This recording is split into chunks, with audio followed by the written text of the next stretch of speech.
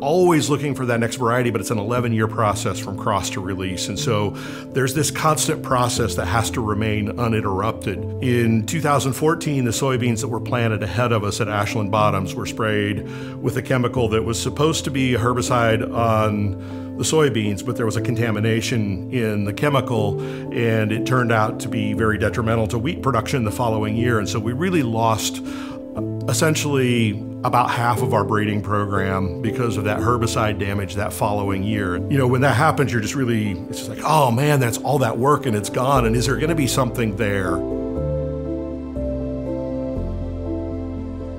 I always have this prayer about, please God, just show me the plants that are here that I should see, show me, draw my attention to the things that are unique, that are valuable, that have worth. That year it was more just let there be something here that has value and worth and that can be useful for our producers. And that's where Providence showed up as a doubled haploid line. You know, there were 47 head rows in the field from that population. That was one of 3 that I kept. As it went through testing, then that, you know, after a couple of years, it's like, hey, this is really, really good. This is beating everything, and it's doing it consistently. So as we got deeper and deeper into the program, and we started seeing, as we got to the elite testing, and it wins the KIN by 3 to 5 bushels per acre for 3 straight years, you're going, okay, there's something here. There's consistency and there's value. We're extremely excited to announce the release of KS Providence.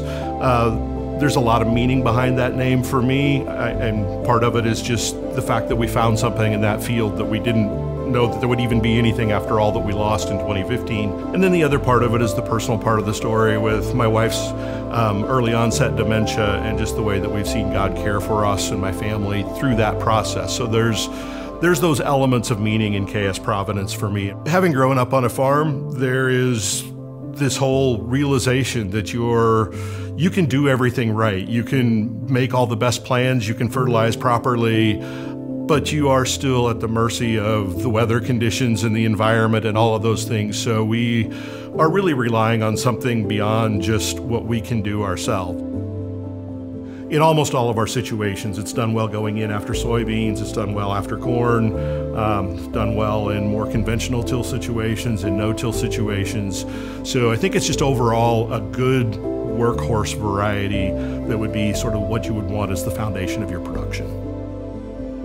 Across my career, we've developed a lot of good varieties that have been familiar to producers. We've released Overly, which led the state in acreage, as well as Fuller, Everest, Bob Dole. There's kind of just been this flow of material through the breeding program, and it's always fascinating to me to look back at the pedigrees and see the parents that pull through and how they really become the foundation for the next round of varieties. There's just this interweaving of streams of effort from all the way from that precedes me, from breeders before me, from Elmer Heine, from Raleigh Sears, all the way to where we are today. And so you just really see that stream of effort and work to continually to push the crop forward to make better varieties. And for me, in my program, in my career, I feel like Providence is a bit of a culmination of that effort and all of that history to bring something that at least I feel like and I believe has tremendous worth for our producers.